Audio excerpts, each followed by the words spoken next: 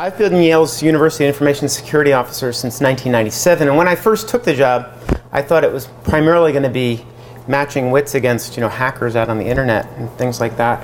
And then I quickly learned that it involves people, and a lot of time it involves people who would call up and, they would say that they thought somebody else was reading their email, and I would say, well, why do you think that? And they would say, well, because my email's gone, or somebody's sending out emails me, and I'd say, well, do you have an idea who you think it is? And they'd say, oh yeah, I think it's my family member X, whatever. And I'd say, well, why do you think it's them? And they'd say, oh, because I gave them my password. And I'd say, well, did you change your password? And they'd say, yes. And I'd say, okay, well, that's good. But it just kind of brought me down to earth.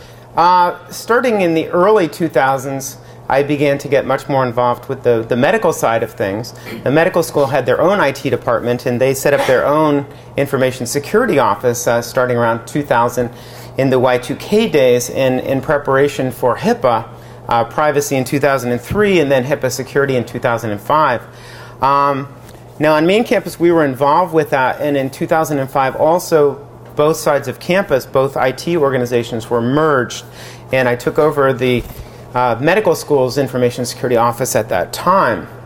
But even more than that, increasingly, a lot of what we've been doing, it does not necessarily always involve security, but it often involves compliance. So a lot of our function has really been switched over. I'd say 50% is now IT compliance.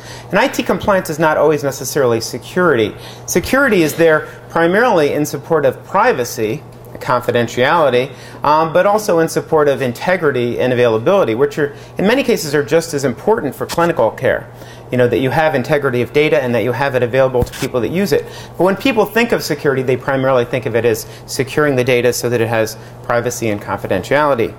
Now we've come to realize that there are things which are in the laws and which are in compliance, which are there to preserve privacy and confidentiality, and then there are some things in there which may or may not actually provide that. In addition, we have to look at the trade-offs between patient care and what is needed in research and patient care and other things versus what is in regulations, legislation, and other parts of compliance. There's great usefulness that can be done by people in the clinical and research space, versus what sometimes the compliance regulations or the security standards, especially if you deal with federal agencies, which have increasingly been putting more and more burdens on us in terms of standards that we have to follow. They've been giving us data use agreements. They've been putting things into research grants and contracts.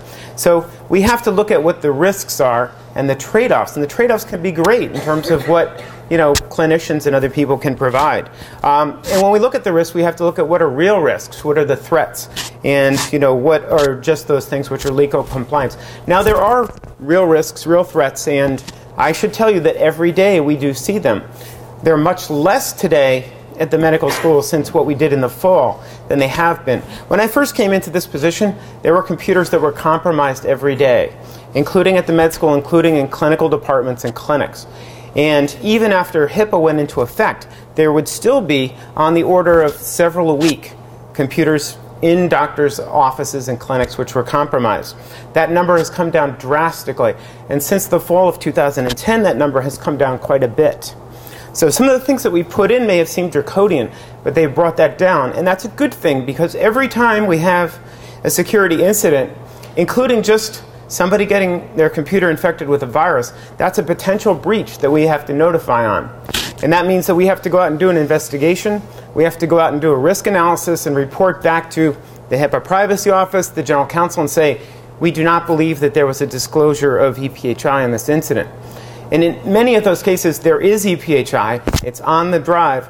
And depending on the organization, some organizations place their burden of proof differently. They say, if there was a piece of malicious software, if there was an intrusion, a computer virus, or there are other classifications and taxonomies of malicious software, including worms and backdoors and such, they would often take the burden of proof to be, okay, well, we can't tell whether or not there was a disclosure. We may have to notify. We may have to declare a breach from a potential breach and notify. Typically, we have not done that. We have been able to rule those out. But every one of those things is a huge event and a huge nightmare and concern for General Counsel, that they might have to notify potentially thousands of people. So it's good that we've brought that down to now where we only see an incident once a week or sometimes once every several weeks. But still, they can be, potentially a big problem. So we've changed our name from information security to security assurance and compliance. We still do see hacking. We still do see intrusions and compromises. And, in 2010, we took a number of steps. That's continuing today, and I'll talk a little bit about that. We also revised policies in the HIPAA era. What do you think that our major cause of having large data breaches and notifications has been here at Yale?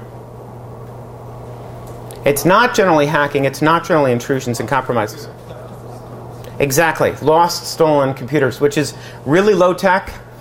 Somebody leaves their laptop somewhere, or somebody, breaks in and steals their laptop. Often from people who get into, including secure clinical areas, but they manage to get in there and sometimes hide until after hours, then root through offices and take laptops.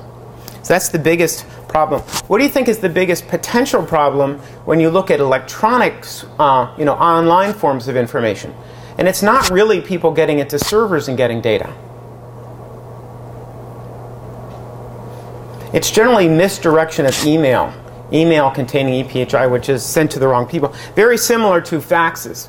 There are a number of misdirected faxes that take place. So that's the biggest one in terms of the frequency, although the numbers there are fairly low. Generally you see just a few patients or one patient's name as opposed to spreadsheets or databases filled with EPHI.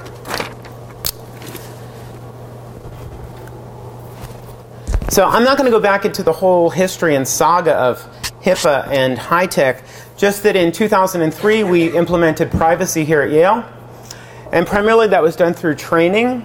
There were some forms, there were policies posted, and it was primarily voluntary compliance. In 2005 we did the same thing for security, and along with that came standards.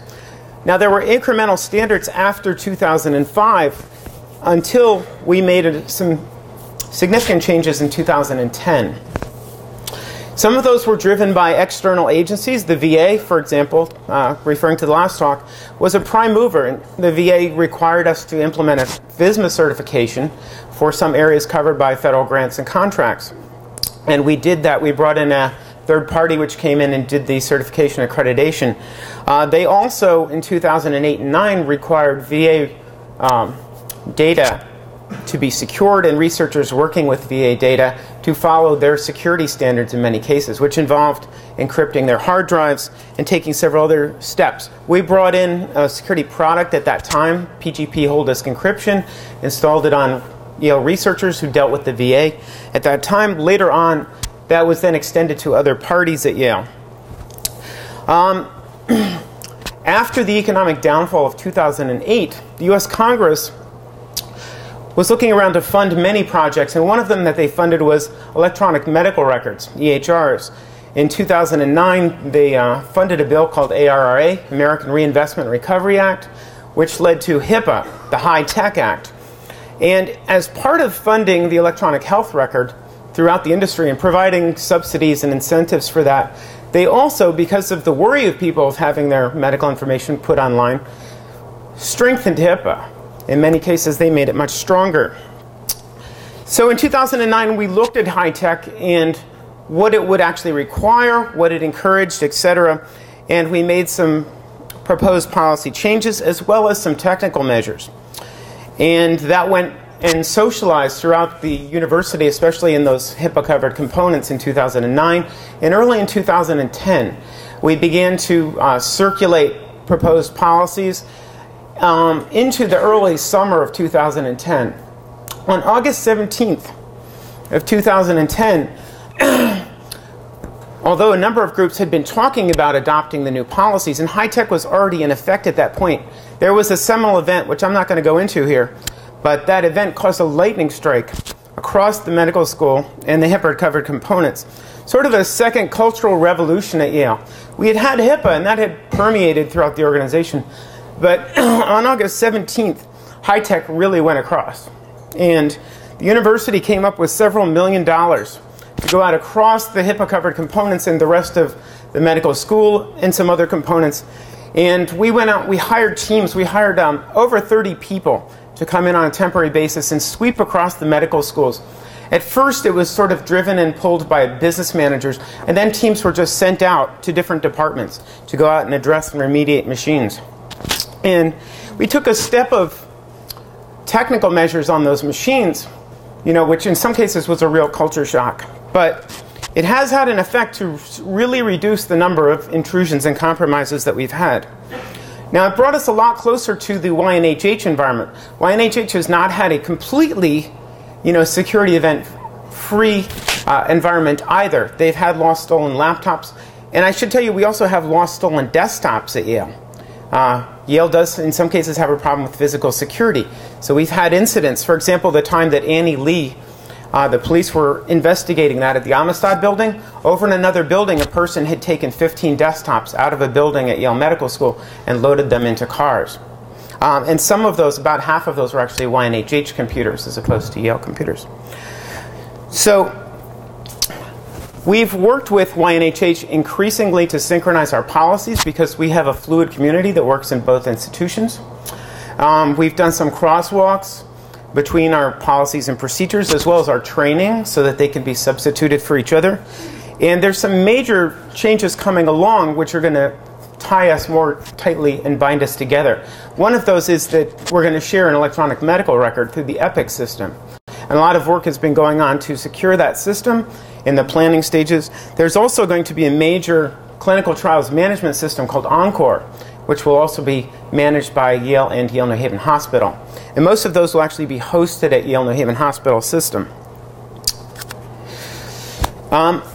We work closely with both YNHHS and the VA, as well as some other organizations, and we participate in the AAMC. I was on an AAMC group which worked on creating a document and submitting it to the VA and other federal agencies, trying to get them to relax their rules for security, at least for research purposes, if not for clinical contracts.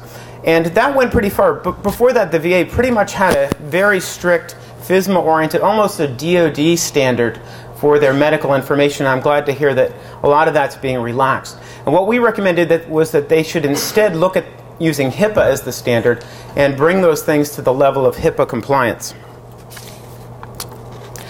So I just want to point out that Yale does have policies on all different types of electronic media. However, it often doesn't have them specifically on different classes, and we'll go into what those are.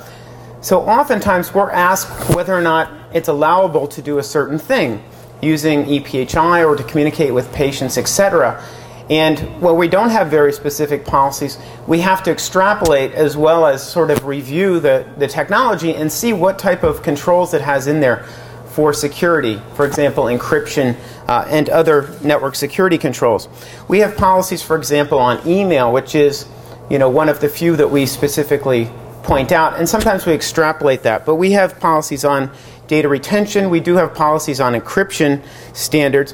And I should note that, at least in the past, we didn't always have a high degree of compliance with this. People often didn't use encryption, or they used their own encryption, which may or may not have met the standard and which was not specified.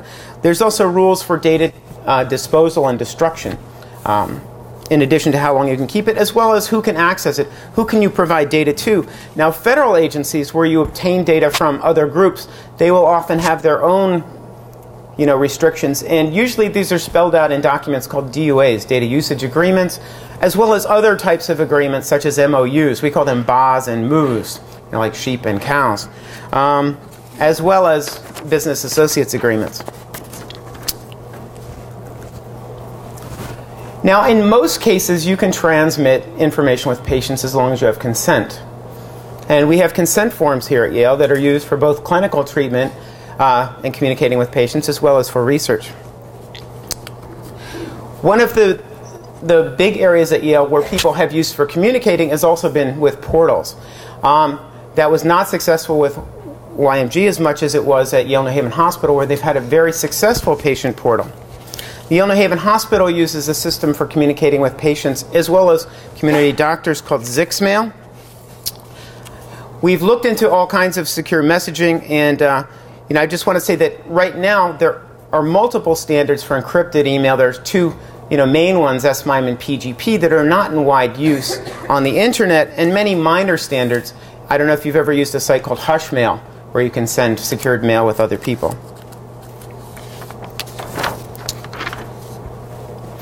Note that we do have policies on email, and we actually have a matrix which goes into who's allowed to send email to whom under what conditions. Not all institutions do this. Some of them have a strict no-mail policy. Some of them have a much simpler one. We have become much more fine-grained into exactly under what conditions you can do that. We don't have specific policies for IM, for web chat, SMS. Skype, we're now, as of the new version, allowing it. And as of yesterday, you'll see that Microsoft has actually bought Skype, and they're going to bring a new change to it. It has had security problems in the past, vulnerabilities. It has a peer-to-peer mode in it. And there's lots of web, and other types of video and audio conferencing services out there, such as WebEx and Adobe Connect, which people have used and have wanted to use here at Yale. This is a whole new class of communication with people, and there are people who've wanted to use this to recruit research subjects as well as communicate with others. And people have been asking us about these sites all the time. I should just point out, that there are risks associated with these. So we had a group at Yale which wanted to bring in people who were, Muslim children at one point to talk with them and assure them. And we looked at a lot of the threats that were out there and worked on dealing with them. One thing is that there's actually a federal regulation called COPPA, C-O-P-P-A, which says that you have students who are 13 or under, you have to obtain their parents' permission for them to participate in these websites. Now that doesn't actually apply to nonprofits such as Yale. Some of the problems and the threats that we've seen in the past, these are oftentimes in the K through 12 group, are harassment and bullying, which does take place on some social networks. Intrusion and hijacking, which I spoke of before. Spamming and phishing are becoming a much greater problem on Facebook and other places, and I anticipate that we'll see a good bit of spam on Facebook and others. And identity theft, which brings me to the next slide. So we do see identity theft. We have had cases here at Yale involving Yale people. Primarily we see it involved in financial identity theft or people that are using it for harassment. We have not seen a great deal of medical identity theft, but it's out there. We've also seen a good bit of reputational risk. And this brings in other risks where if people do participate as healthcare consumers, with different types of social media, including these new social media that we saw before, they can end up, doing things in their youth with indiscretions that later could follow them if they show examples of alcohol and drug abuse, if they talk about diseases or medical treatments or mental or physical conditions. Sometimes that information stays around on these sites forever. So there are different types of reputational risk which could involve, pre-existing conditions and getting insurance or future employment opportunities.